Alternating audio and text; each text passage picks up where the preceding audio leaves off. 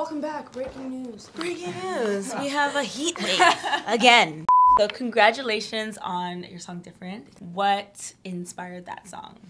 I was actually in a relationship when I was writing this song. And I think it was kind of when the relationship was slowly falling apart. Mm-hmm. And I think I realized that it just wasn't going to work out anymore. Mm-hmm. But I felt horrible. Like I had a pit in my stomach because you're not only just losing like a partner, like you're losing like a friend. Yeah. You know what I mean? So it's like, that's what sucks when you get into a relationship, especially if it's like you're dating someone who already is your friend. Yeah. Or like they become one of your friends. Like now you're going to lose two people. And then on top of that, there's people surrounding the whole relationship. The friend group. Different.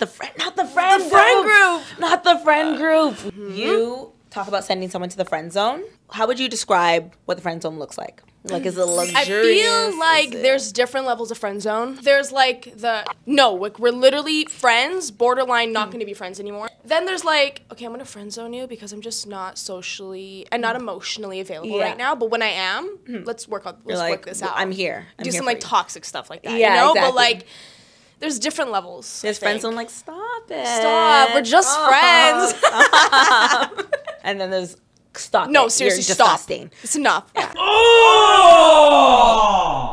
Ew! Dude! Have you ever been in the friend zone? I have.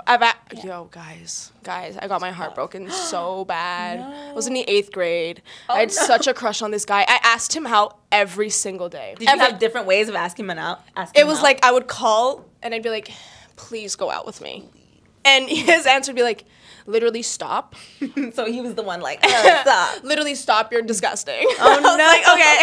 But you guys were friends. We were best friends. Oh, no. We were really, really close friends. Yeah. And it broke my heart, but it's okay. Forgiveness is key, y'all. We've grown. We're healing. We're healing. Continuing to heal from that 8th grade trauma. From the 8th grade. Is there any possible way to escape the friend zone? That is the real question. That's what the people want to know. Let me in. Let me in. Just don't catch feels. Like I really do a lot of self-sabotage. The moment I'm smiling at my phone, I'm like, no. Exactly. That's the first sign. You're like, we're not. You know, when you just hear it ring and you're like, it's not them. Oh yeah, exactly. I was about to say that one. No. Immediately, no. We're not doing this. You're blocked immediately. That's how I escape it because then it gives me no room for rejection. And who wants to be rejected? Who wants to be rejected? Not me. Exactly. We're not even going to go there. We're not trying to get there. So you recently worked with Banx and Ranx. How did you guys link up together to make your recent track? We met each other through our like inner team. They're great guys, honestly, like older brothers for me, honestly.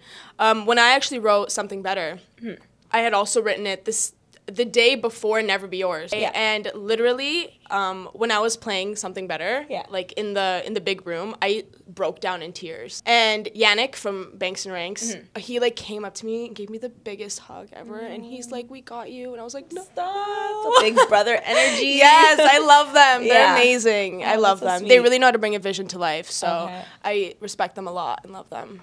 So on your TikTok, you have this one spot where the acoustics are just immaculate.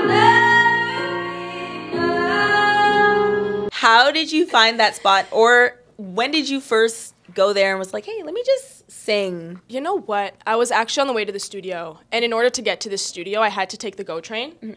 And I don't know how to take the GO train. I've never taken it before. So I like get to the GO train. I take the wrong train. Yeah. But I before the train had got there, I went into like this room because it was wintertime. There's like they have like these little rooms where they have like heated like spaces. Oh, okay. And smart. There was no one there and I was like, "Wait. What if I just did a little song here?" Like, huh? And then literally every time I went to the studio, I would like go to those cubicles, but like there was like empty ones, so I'd go on the opposite side of the track because no one would be there, and I would sing in there. Yeah, and that's how it happened. How long ago was that? I honestly think I started it this year, like this year, last year. Yeah, and it's just become your thing. Now it's just my thing. Yeah, I even go there even if I'm not going on the GO train. I just like walk in and like record and like leave. How many times has someone walked in? Yo, a couple people have walked in. Do they say anything? What do they say? Yo, sometimes, because there's 2 doors on the ends, so some of them will just, like, press the button on purpose and, like, just walk through the video, and I just stand there awkwardly. Like, I'm obviously recording. Yeah, or, like, there was this old lady, I love her, and she, like, stood by the window and, like, waved at me while I was singing, and then she came in and was just like, you sound amazing. Aw, that's so sweet. I love old ladies. I love old ladies. I love them.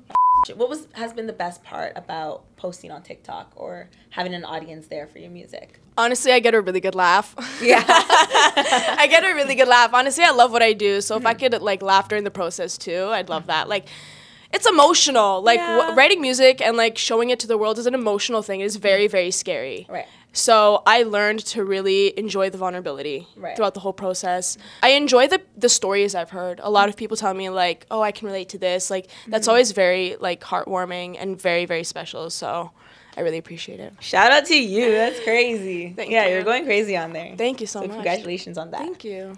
This was Sofia Camara at Muchmusic. Thank you guys so much for listening and watching. You can now stream my new song, Different. It is out everywhere, so take a listen and never be yours and something better too. Love you.